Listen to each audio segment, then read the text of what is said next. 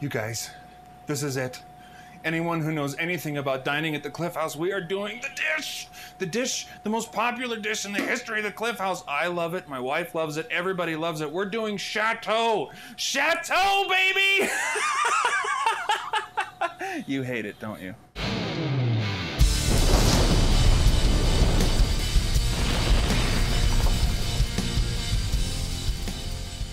This actual dish has a long history here with the Cliff House. When it was rebuilt and opened back up about 10 years ago, the chef at that point in time had a version of this dish. We took that version, tweaked it, made it our own. And this is, we're gonna show you our version, our 2010 version of the Chateaubriand Cliff House. We're gonna make our marinade first so we can get all that work together. Well, we've got a nice little pan here. What we're gonna use is we're gonna use some orange juice. Straight, if you can grab the orange juice, pour the orange juice in here. Then we've also got some Worcestershire, which Trigg is gonna grab next. This is a big deal, guys, because everyone I've ever spoken to about our love for the Cliff House, we always mention Chateau, and we always wonder, what is that marinade? And this is the answer. 5 ingredients.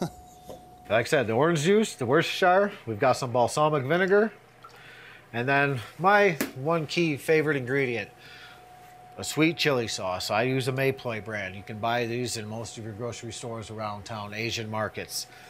The Mayploy is the key ingredient in my aspect. Gives it that nice little pepperiness. It's got enough sweetness to it. A lot about what this dish is about is sweetening this meat. Because now the last ingredient for this, sugar. Just plain old sugar. So thinking about it with the orange, the sweet chili, the balsamic's got that little sweetness to it. Real sweet in here.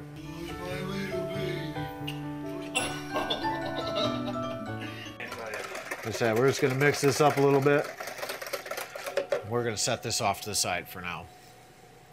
Now what are these? Oh, this looks like a tongue out of Tremors.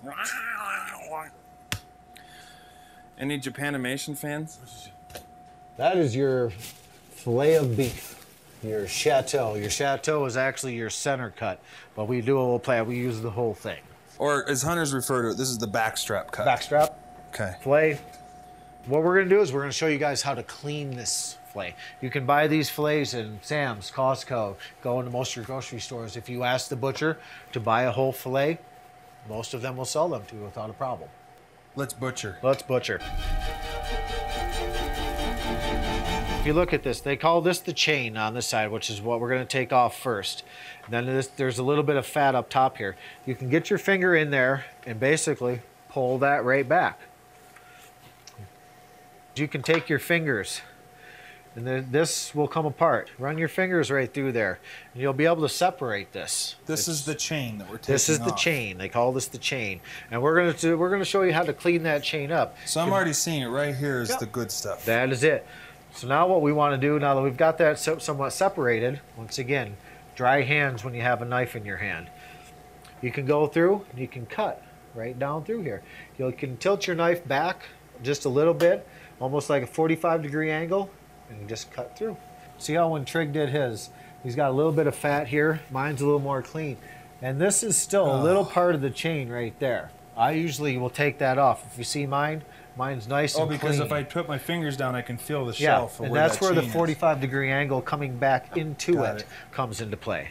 Just follow that little line. There you go. I love how you step back every time I cut, chef.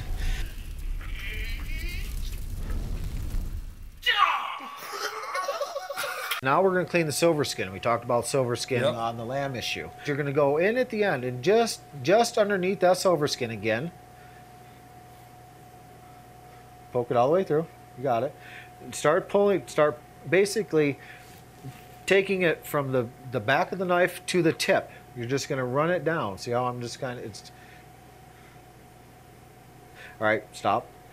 All right, so his broke. Basically, if you can keep it together, now what you do, get your fingers under there, start the same thing again, and go out.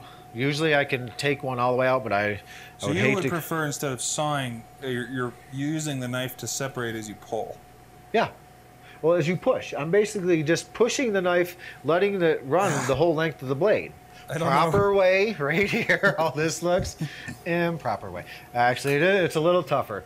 But for your first time at it, you're not doing too bad. You're not butchering it up too Yeah, bad. I mean, that's amazing. Mine has all these pock marks.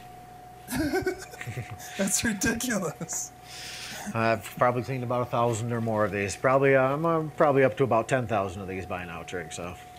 Again, the love-hate relationship with Chateau. Yes.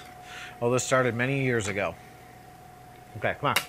Hi, Chef. Do you want cut fingers? Now we flip it over. Now we need to clean this back side of it up. Once again, get it flat. Get it to where you can work on it, push on it. What you're gonna do, how I clean mine, what I'll come in and I'll pick this little bit up here. Get your knife. This is about the only place where I'll saw back into it and then come straight up. We'll save that part too. What are we looking for? These What you want fatty to do parts? is you want to clean this fat out of Well, there. this is where it connected to the backbone. Yes. Okay. Yep. So we're going to clean We're this up a looking to little make bit. it flatter. Well, we're just cleaning up. Not really flat, but we're just cleaning it to where it's more presentable. Okay, our fillets are clean. Now we're going to get into the portioning part of it. This is where I need to be really precise. So I'm not going to let you cut yours because I will clean that up and I will use that later. I will show you how to cut this fillet and portion it out. So I'm going to square up the top part. That part we're going to save again. This little bit of silver skin that's left in here is not a big deal. Some people pull it out, some people don't. I'm going to leave it in there because it still will create a nice 6-ounce fillet. You're going to see that. It's a nice 6-ounce fillet. Now, on this next cut, the way it is, you'll see that it does separate. It's only a little bit. I will cut where that silver skin is. I will cut that piece out. Square that piece off. There's your next 6-ounce Look fillet. at those. And then from now on out, you're going to cut straight down through. Make your nice little 6-ounce fillets. And if I had a scale here, I bet you those are pretty much 6 to maybe a little over. I think they look like 7 too. Oh yeah! Oh yeah! And now that they're cut, we'll mix this just a little bit. Pull it out. Drop them straight in. We'll just go ahead and I'll marinate this whole one because I'm sure I will sell this as a special. Yeah? Yes. Chateau's coming back? Well, for a special. Just for a weekend? For a weekend. The Chateau will be back. And you're not the only one that'll be very excited about that. So now what I'm going to do is I'm going to leave these in here. I'll leave them in there for about 12 hours. For me, Chef, when you first taught me how to make this filet for my wife and I, you had a preparation that I, in my very limited knowledge, hadn't been exposed to. And can we go over that a little bit? Because I don't know if that's going to be clear for some people. It's very important, the steps to this. As far as cooking this, yes, basically what you want to do is after this is marinated for the 12 hours, you want to take it out. And if there's still a little juice left on there, that's fine. What you want to do is you want to take a cast iron pan, a nice hot saute pan. Well, Super not hot. Super hot. Yeah. Because what you want to do is the sugars that are in all of this marinade are going to saturate the top of this beef. What it's going to do is it's going to char. It's going to look burnt. That's what you want. You want that burnt. But when you cut into it, you would think it's going to taste like charbroiled, just straight off of your charcoal grill outside, almost like charcoal. But it has the most amazing sweetness to it. It's a caramelization almost. It's a caramelization. And what I don't know, this is what I'm assuming because I've never had a steak or a fillet like this.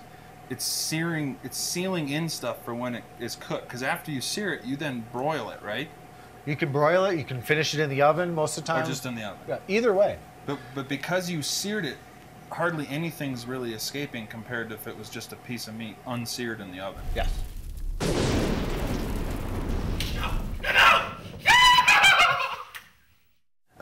Come in this weekend, 15% off. Let's make the secret phrase to receive 15% off on Chateau this weekend only. Please tell Chef thanks for giving me the Chateau. That's the secret phrase. Please tell Chef thanks for giving me the Chateau. And please believe me. I believe you. Thank you. Ow.